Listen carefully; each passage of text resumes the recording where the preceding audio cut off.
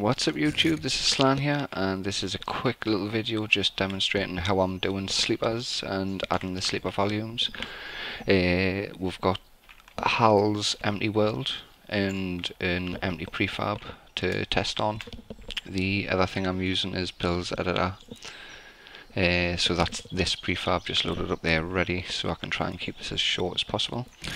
So the only thing you need to imagine is all of the loot, because I place all my sleeper blocks manually. I'm not a big fan of the automated side of that, and I get far better results just doing it myself. You can hide the sleepers better, and reducing teleporting zombies is like quite a big deal.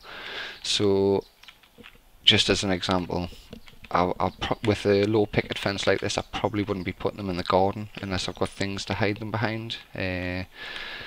But for now we'll just dot some around and we'll take it from there. So what's this? The loft. Right, so we want a feral sleeper bomb to attack someone as soon as they come through that door. I want standing zombies.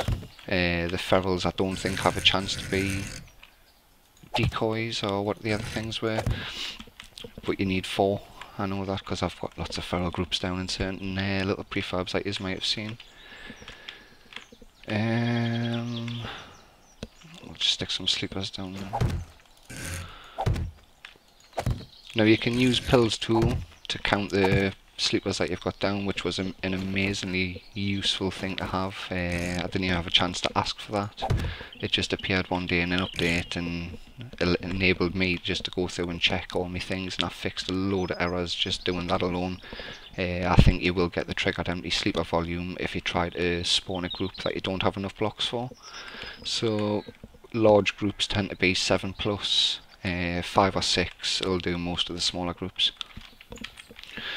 We'll not do every room, but we'll try a few different, excuse me, we'll try a few different sort of styles, because like I said before, I'm going to try a sleeper bomb as soon as they open the front door. We'll do some ferals from this room maybe as well. I'm just a glutton for punishment. You don't have to go this hard, but this is just kind of little things that I'm going to try and do and how I would do them, and then we'll see if it works.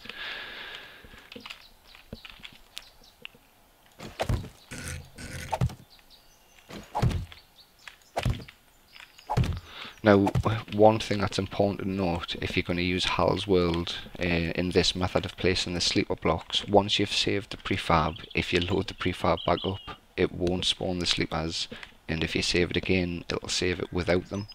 So this, for me, is the absolute last stage, and I find you'll see in a minute or two, when I go into the editor, once I've placed them manually by hand, I kind of know what I'm setting each room up to be, or I've got a little note in my head where I just, I can picture like the situation, and I think that massively helps, as well as having a plan of how people are going to approach and get about. Some prefabs you just want to have the odd zombie lying around, other prefabs you might want to surprise someone. Girdle height is really going to destroy people, I think. 10 minutes in that place, and if you get past the ferals at the door, assuming you go in through that door. Right, that's 1, 2, 3, 4. We should have enough to work with here. So first thing I'm going to do is we'll pretend that this is finished, and prefab save. Boom. So that's sorted. Now I'll just get the editor up. Now I need to quickly load that prefab back up. But this is the beauty of having Hal's Empty World, is I can just make instant changes like that and then just load it up straight away. So there we are again, and here's what sleepers. So from here on out, like I say, I like to have my little plan, so we'll focus firstly on that initial feral bomb that I had talked about. That's going to charge down the stairs and kill people as soon as they open the door. Is this doing it? Yeah, that's okay. Right, so the ferals are going to be This is the stairs. Alright, there we go. These guys here. So because of the way the volumes work, you've got to play, well, you don't have to, you can change it afterwards, but start at the bottom layer and then go one layer below. So I want the volume, the person is going to be stood at the front door. Is that the door there? Yeah, so the guy's going to be stood on this block when he triggers these ferals up there. So by the time he smashed the door in or opened it and walked through, they're already going to be spawned. They're going to be ready to chin him because he should be within aggro range of ferals. So we'll see how it works. So the volume, the guy's going to be here when he triggers it. So we'll start the volume here. And then the rest of it, I mean, is quite easy really. So I want to go one wider, and Pill, if you watch this, seriously, placing these things down gets so annoying. So actually I could be zoomed in a bit more.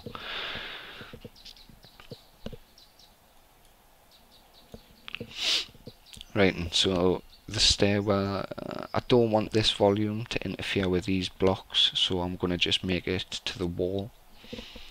So in the thing here, we'll just make it 4 wide. It needs to be,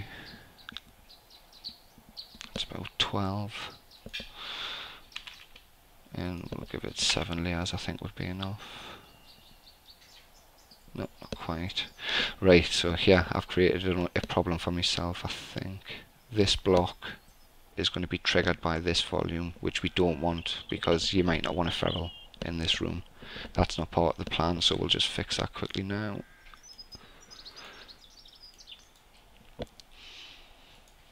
And we'll make that a little bit wider.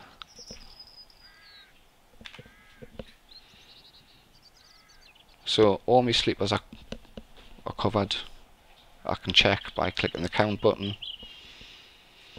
I don't know why the editor's running so slow at the minute, but there you go, there's my 4 blocks. Now I know for a fact that the feral zombie small group needs it'll spawn 2 to 4 zombies, so I'll choose that one. And because I'm nice, we'll make it hard. Now I'm not 100% sure on this is loot volume, but what I tend to find is if I want a group of zombies to be alive and actively attacking people, I think this basically just says don't have a chance to be lootable or a decoy or any of that shit. So the idea is we should get either 2, probably 4 feral zombies come charging just from this group that we've done here as soon as we open the door. So I'm going to leave that empty. The other ground floor group. So this one's going to be a little bit weird because it's going to overlap. So one thing we need to be aware of is it cannot be high. Well, it's not going to matter for this, but you'd have to take into account any sleeper blocks and the layers above it. Because, for example, this one here could have been overlapping, and the first group that you trigger will eat the blocks up and could potentially eat up enough blocks out of another volume that's just going to leave that one with not enough blocks and trigger a empty volume error. So, again, we want the volume. This is the layer where people are going to trigger it. There's doors here and here, so I want the volume to be triggerable on probably from about there, because I've got none in this room, and there's no reason why they can't trigger these zombies at the front door as well. So we'll go down 1 layer, make a new volume, and we'll stick that one here. So that's 1 block in front of the door, but these aren't, or shouldn't be, feral unless you have a hard game stage modifier and you're a bit of a higher level. But for now, that should be okay for us.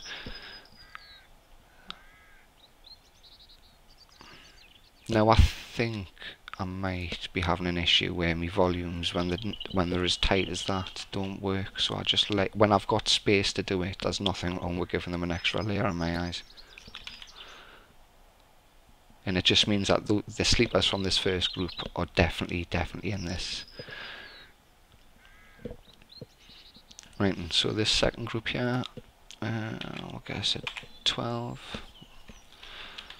13 by 9.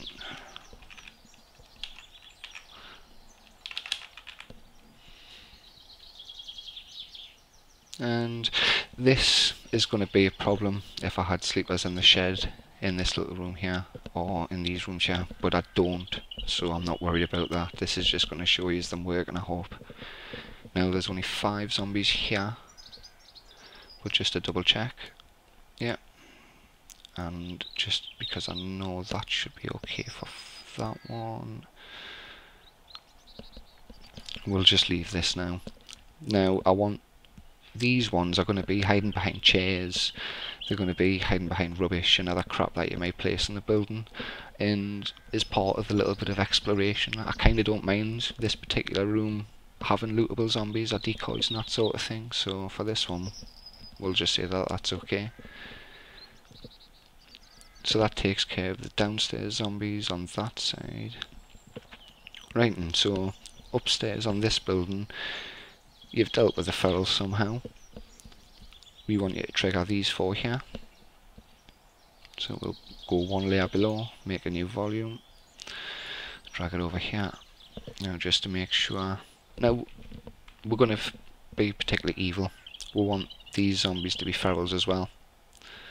But I want these zombies to trigger when you're about halfway up the stairs. So again, they're spawned in, they're alive, and hopefully detecting you before you've had a chance to really know that they're there. So I'll move that over. It doesn't go down low enough, so it's the volume starts on layer 10. Change that to 6.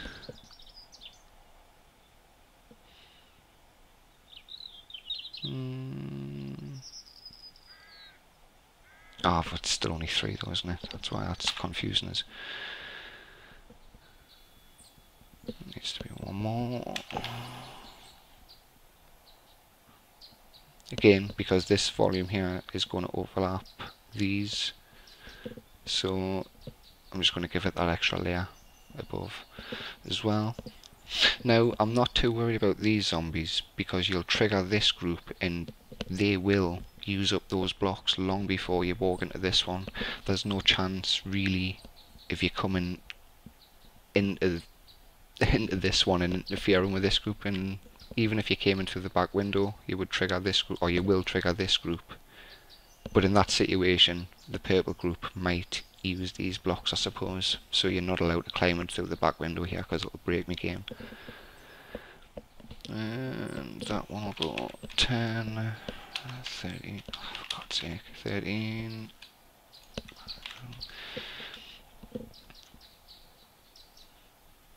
So that's the stairs. This is A, so you will be standing here when you trigger the group, and you come up that step and that step into the passage. Now hopefully these guys are alive by this point and ready to chin you. And we make these feral smalls. Again, we want these to kill the player, so we don't want them to be loot. So we'll just make these ones. Let's add 1,000. I've never had 1,000 before. We'll see how crazy that goes. This here is just a little bug if I resize. It's because the volume's stretched off, and it'll correct its errors when you scroll through layers, but those bits hanging off the side stay there until you zoom in or out. So we've got 3 volumes there. There's just 1 on this one here, so make another volume, and we'll do this one quickly. Now I've got this prefab already wrote into Navigains XML, and I've got the coordinates ready, so once I've done this I'll save the prefab itself and we'll quickly jump into Nav and hopefully see them working. What am I doing?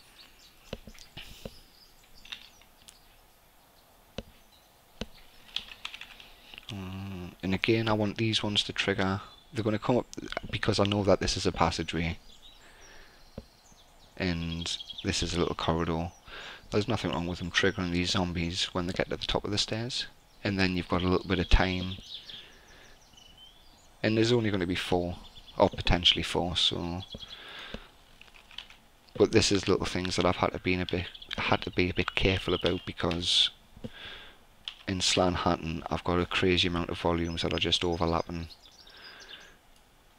and it's a bit of a waste if the person's not going to deal with the zombies, or you're not going to make the zombies a threat to that person. Then there's no point in having that group spawn, because that's 4 zombies towards the server limit. And when you've got 9 or 10 people running around, there's places in Slaan you can run in a nice little route and spawn easily over 100 zombies if you know where to go.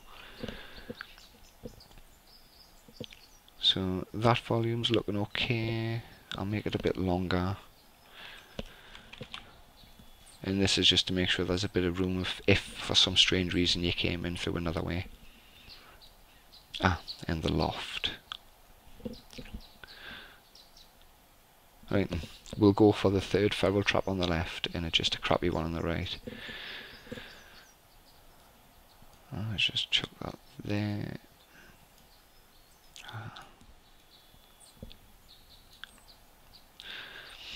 Where's the ladders? There they are. So this one really should start probably at the ground level here, which is 10. It needs to go about 8 up. Is that right? Is that going to get them all? Oh.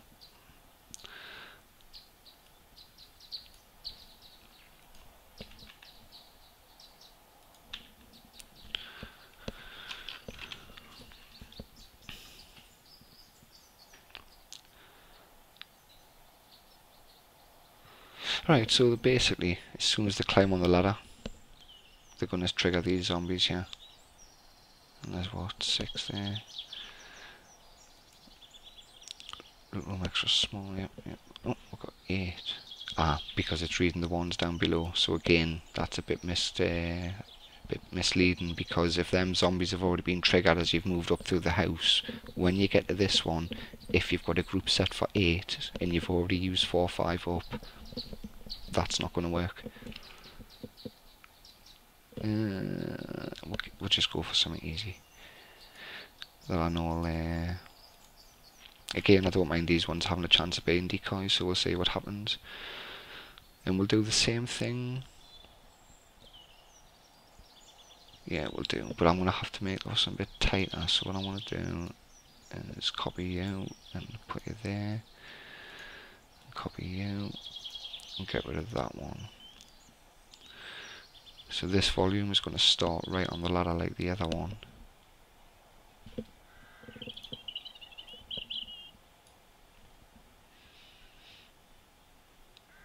And it needs to go 8 up.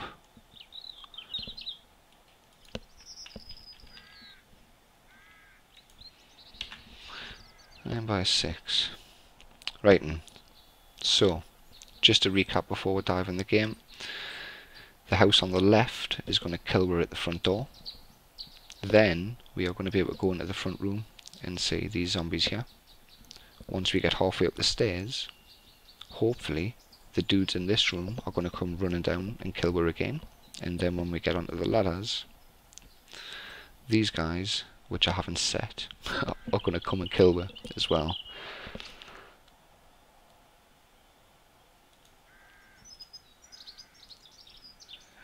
And we'll make that a 700. And again, we want these to go and bray the player in, so we don't want any chance of them being loot or any other fun spoiling things. So they're saved, they're all looking default small. The green one hasn't been changed, that should be...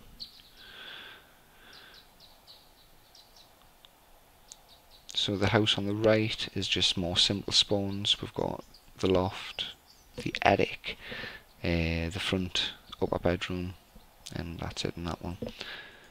So I'm going to save you, get rid of this horrible screen, go back into the game.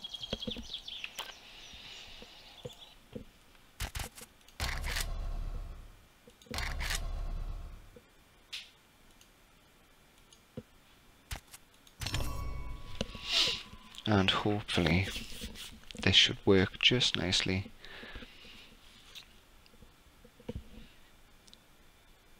Oh, I've just wasted 20 minutes.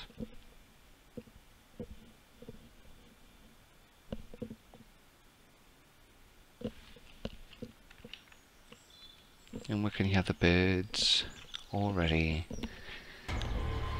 No 144 hub cells to fucking generate. Right, just gonna sell DM, and we are going to 15.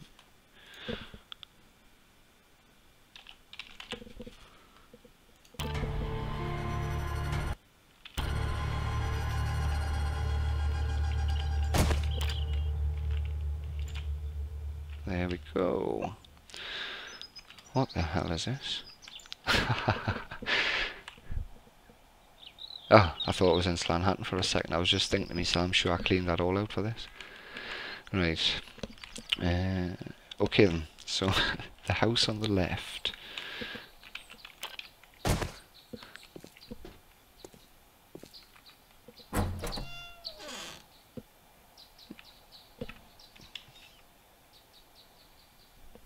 The zombies are there. They didn't come and get us though. So.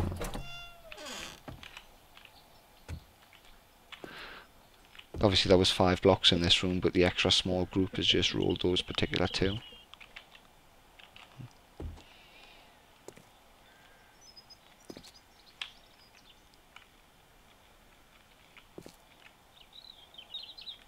I don't know why they're not attacking us.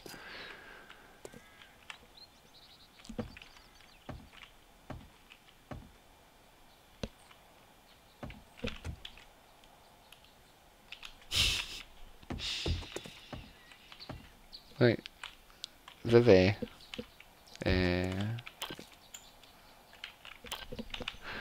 I don't know. I can't say I've had this happen before. When you look in the last videos that I've done, the zombies are rather deadly and out to get us. But that's these ones here. Oh, will not blip through the walls because we need to trigger them properly.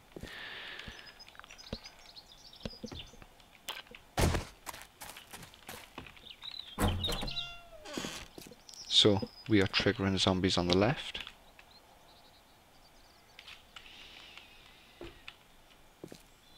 We are triggering zombies in the attic.